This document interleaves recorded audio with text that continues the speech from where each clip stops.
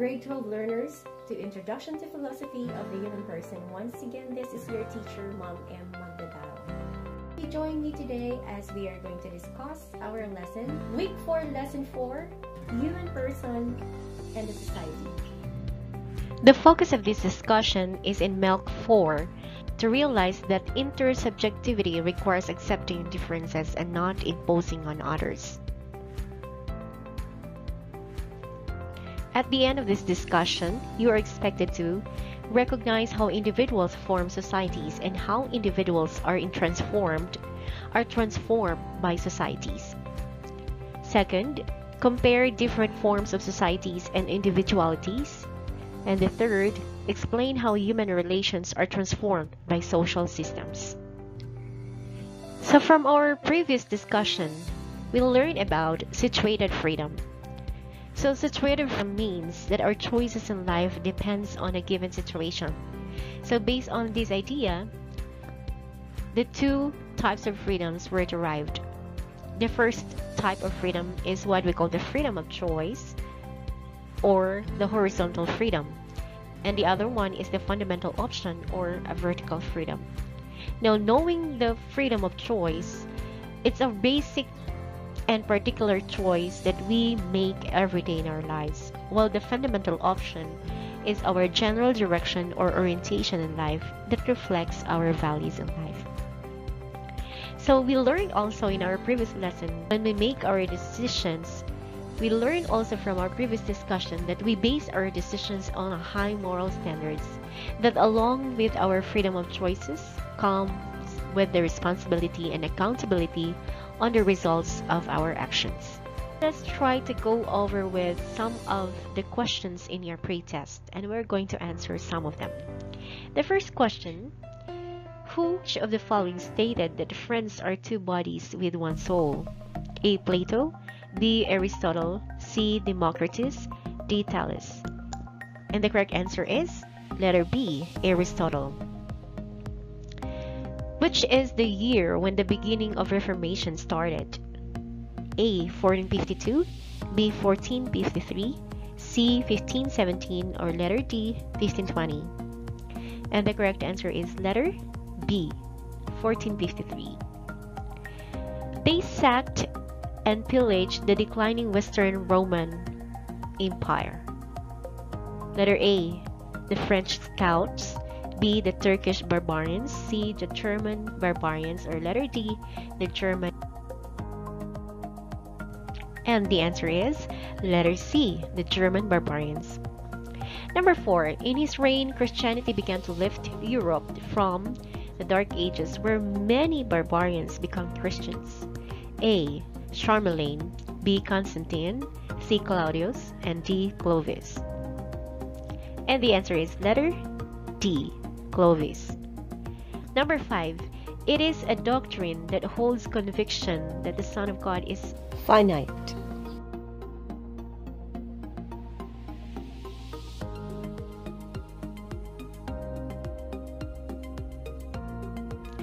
And created by God the Father, and thus condemned as heresy by the Church. A, Arian believed, B, atheist belief, C, reformist belief, and D, pagan believed. And the correct answer is letter D, pagan believed. Next question. In his reign, Christianity widens. So, which do you think among these people are subjected to this description? A, Claudius, B, Constantine, C, Charlemagne, and letter D, Clovis. The correct answer is letter C, Charlemagne. Number 8, the last question. The way of life in the Middle Ages is called A, anarchism, B, paganism, C, scantilism, and D, feudalism. And the correct answer is letter D, feudalism. So you are going to do activity 1, and the direction says, explain how these institutions have transformed and improved your way of living. So you're going to explain it in a narrative form. Like in number 1, how do you think your house or family transform you or improve your way of living? or maybe number 2, which is the school, or number 3, your institutions or government sectors. And number 4, explain what are the possible factors of society's continuous transformation. And the last question is, are the people fully responsible whatever transformation societies has gone through? Why or why not? So as time goes by, life has become more complicated. Formerly, we know life was much simpler. As we look around us, we can see how technology has evolved over time. So from the medieval period to the Industrial Revolution, it was dominated by factors such as revolutionary discoveries in natural sciences, detection and extraction of energy resources, invention of mechanical devices, availability of investment capital, improved means of transportation, communication, and growing interests as taken by scientific and commercial circles in technology and engineering. So we all know philosophically our totality, our wholeness, our complete life relies on our social relations. So what do you think drives the human being to establish societies? We all know that human beings know that they exist to relate with others. And by nature, a human being is a social being. And third, he or she is a person that should have the varied relationship, that should need variety of relationship in order to shape him as a person. And establishing a society would also expand his or her horizons. It could also establish friendship, and it could deal with other figures of authority. So defining society. Some may say a society is an organized group of people whose members interact frequently and have common territory and culture. Yes, that could be one. Or a society could be a form of companionship or friendly association with others. Or to some, it's an alliance, a union, or a community. And to others, human influence society through actions or provides opportunities to further growth in the coming years. What is the reason why we should build this, what we call society? Commonly, we have to achieve a certain purpose or goal. Number 1, our desire to achieve the goal of survival. So we survive when we relate with other people, when we have one another. Number 2, united and work together because of the natural desire for goodness. Another common reason, it refers to social conditions which enables persons and groups to fulfill their goals and achieve well-being. And of course, for the purpose of peace and order, for clean and safe public spaces, or maybe efficient transport system or efficient public services. So there are different forms of societies that have evolved over time. Like when the first people started, they had this what we call hunting and gathering form of society, where it was the earliest and the simplest, the nomadic, and the members were treated all equally. Next is the pastoral society, where there is domestication of animals for more stable food and supply, and there is trade with other societies and engagement in handicrafts. The third type or form is the horticultural society. So it's a small-scale cultivation and domestication, where there was semi-nomadic and the task assigned according to gender, often very family and clan-oriented only. And commonly, they are bound or restricted by tradition. Next up, another form of society is the agrarian or agricultural society. So this has improved technology, and there is the use of tools to aid in farming or structured social systems that often lead to conflict because it is becoming more and more complex. And here comes the feudal society or feudalism. So there was ownership of the land, and the vassal loyal to his lord, and served by the peasants, which represents the workers, and the higher class, which are treated with respect with the lower classes. Next up is the industrial society. During this period were specialized machineries, more innovations, transportations and communications, and capitalism was present. The next form of society is the post-industrial society. So this is based on knowledge or the information and sales services led by human mind, aided by highly technology, and the members living in this type of society are having already a higher educational attainment. And last up is the virtual society, which is our present society. So this aided with technology and the internet, and the human person still remains in the heart of the society as he or she drives the social changes. So Aristotle once also shared that a friend is a single soul dwelling in two bodies. So when two people are having their social relationship, they are like into one single soul, which are represented by different bodies. And for Martin Buber, the human person also attains fulfillment in the realm of the interpersonal, or in meeting the other through a genuine dialogue. So there is what we call conversation when you try to relate with one another in the society. And of course, from Pope John Paul II, that through participation, we also share in the humanness of others.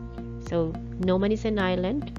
We all need one another, and we have to participate. There is what we call the give and take relationship from one person to the other. So how do you think human relations are transformed by social systems when it comes to knowledge, laws, economy, and technology? Starting up with new knowledge. Socrates once said that knowledge is virtue while ignorance is vice. So to him, this is the summation of what he wants to teach about human beings, about how human beings should live in a good life.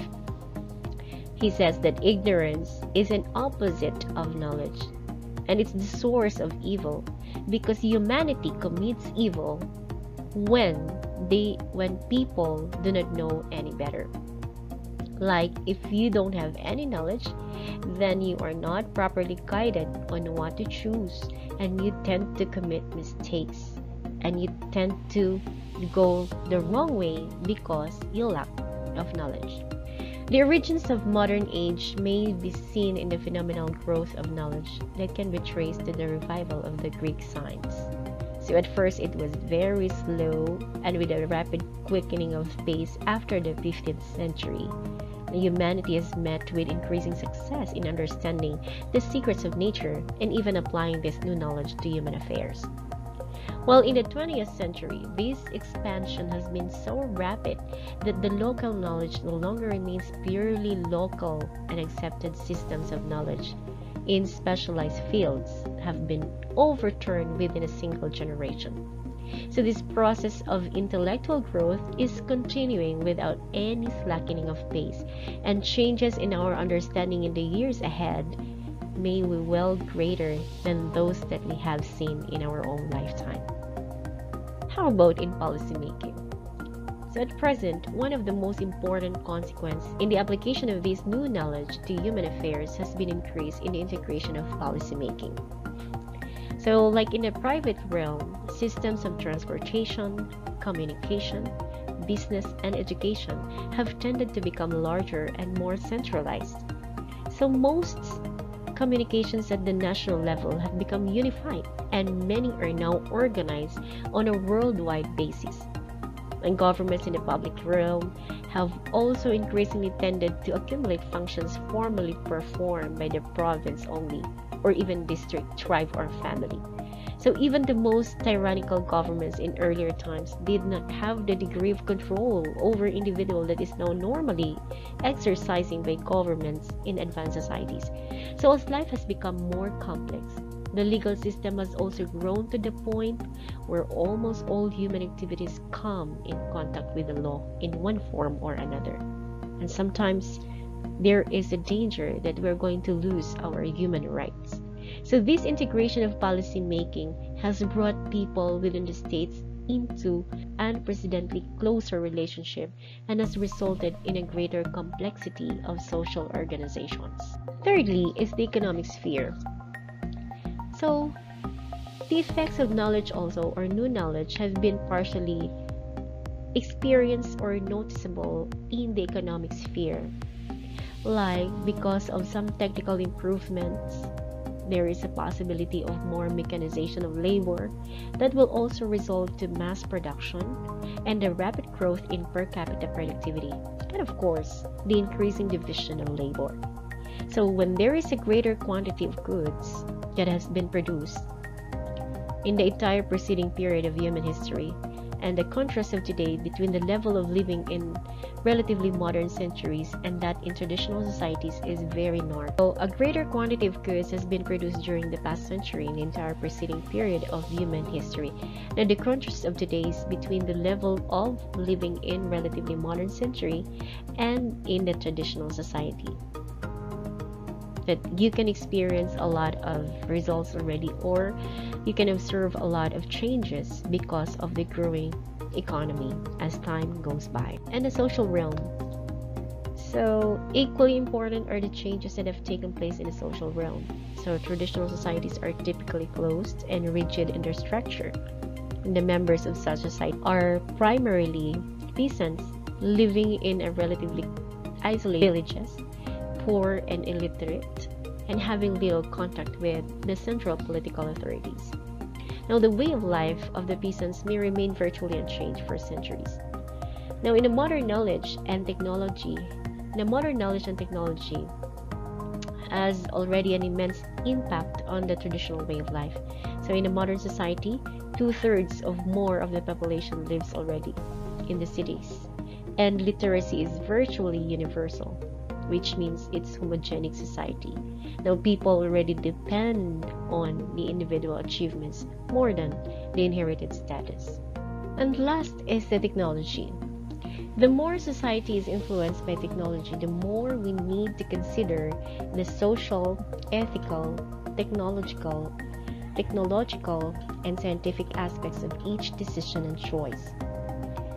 So this will require the capability to consider and evaluate the standards employed in the choice and implementation of scientific research and technological development in relation to the aspirations of the people.